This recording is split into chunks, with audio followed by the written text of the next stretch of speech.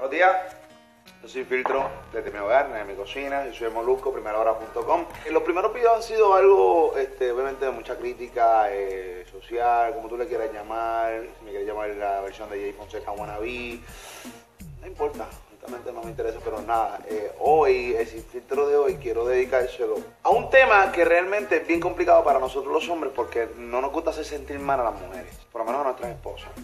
Y es algo que por regular nosotros, para evitar problemas, no se lo vamos a decir. Y son las cosas que a nosotros los hombres nos molestan dentro del noviazgo y el matrimonio, pero nunca te lo vamos a decir a ti, mi amor. ¿Por qué? Para evitar problemas, definitivamente.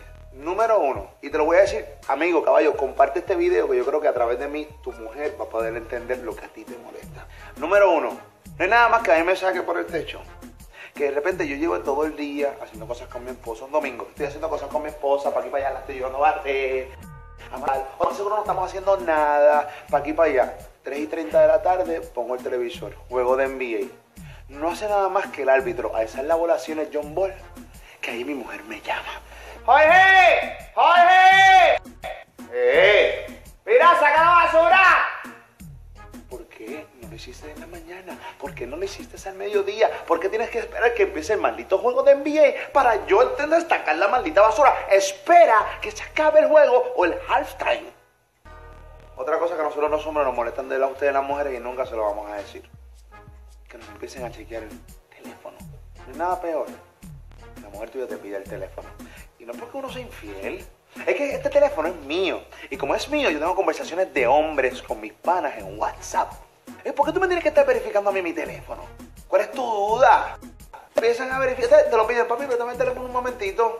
Tú pones una cara como que lo das con miedo, ¿no? Oye, yo te compré un teléfono a ti, usa el tuyo. No me gusta que me estén chequeando el teléfono. Aquí hay conversaciones de hombres, con mis panas y amigos, hay memes y cosas, videitos fresquitos. ¿Entiendes? Tu marido nunca te lo va a decir. Tiene miedo, tiene temor. Esta sí me saca por el techo y nunca tu marido te lo va a decir ni tu novio. No hay nada peor que ir a las tiendas con tu mujer. Es horrible, es devastador. Desde empezar a buscar parking. Yo detesto buscar parking. Detesto buscar parking en el mall.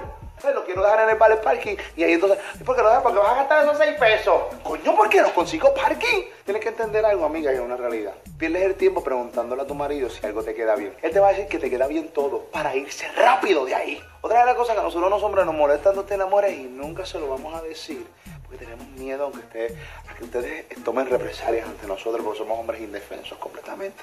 Es que tú me textees mientras yo estoy trabajando. Y lo peor del caso es que si yo no te contesto rápido, tú te molestas. Entonces empiezas a hacer una película de que estoy ya siendo infiel. ¿Me estás siendo infiel?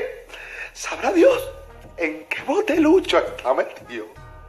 No estoy en ningún botelucho, estoy trabajando mi vida. Yo no estoy haciendo nada malo, estoy trabajando para nuestro techo, mi corazón. No te puedo contestar porque estoy trabajando.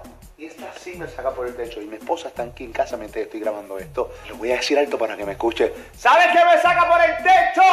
¿Sabes qué me saca por el techo? Decir a dónde vamos a ir a comer. Y que me digan, donde tú quieras, mi amor. Me monto en el carro. Voy con mis hijos. La esposa. Llegamos al lugar que ella me dijo que yo escogiera. Cuando estaciono me dice, ¡ay, favor, que aquí! ¿En serio? ¿En serio? ¿Por qué haces eso? Y otra cosa que nosotros los hombres nos molestan de las mujeres, pero nunca se los vamos a decir porque tenemos miedo a represalias, lo vuelvo y lo repito. Yo me fui de mi casa, de casa de mis papás, porque ya yo era un hombrecito.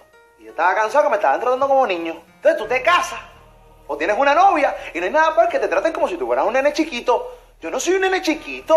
¿Sabes la cantidad de mujeres que tratan a su marido como si fuera un nene chiquito? Eso no es así. No, y te dan instrucciones y le hablan con el mismo matiz y la misma tonalidad que le hablan a tus hijos. Y te regañan para aquí y para allá. No, se acabó.